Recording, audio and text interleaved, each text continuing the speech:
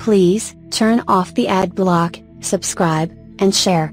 Links will be below for anyone wanting to support this channel. Hello everybody, my name is Craig Bennett and I'm the founder and owner of TechFused Help. And today I'm doing a quick video on Windows 10, specifically Windows, but how do you delete something that you don't have quote-unquote permission for? So I have admin access, but I can't delete this and I'm getting a given error, which you may come across. And the tool that I'm going to be using to fix this is Unlocker. Now, as far as the site goes, basically you need to go all the way down to here and download the newest version. Don't download any of that, don't worry about that. And go ahead and install. So once you have it installed, one thing I forgot to mention is don't install the extension and don't worry about the updates. Go ahead and run as administrator. And what you want to do is find a program and press OK. And see if that can delete it.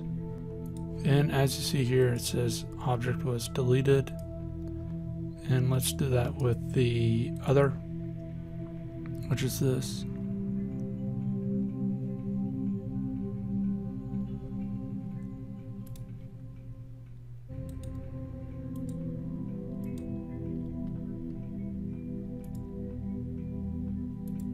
I might have to close this.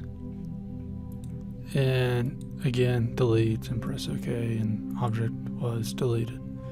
And that's that. You could, and I recommend at this time, just uninstalling that since you don't need it anymore. And that way you don't have to worry about that. But anyways, if you got any questions or anything, feel free to leave that in the comment section below and I'll try to answer it as quickly as possible. Also, feel free to leave a like, subscribe, and share if this has helped you out. And feel free to check out our Patreon campaign and donate to it to help us out. If this hasn't helped you out, or if you don't like it, go leave a dislike, but tell me why so I can fix it in future videos. Again, if you got questions, comments, want to add anything, put that in the comment section.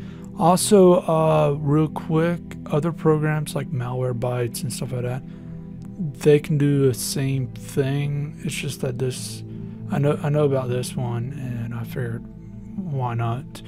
But have a great day.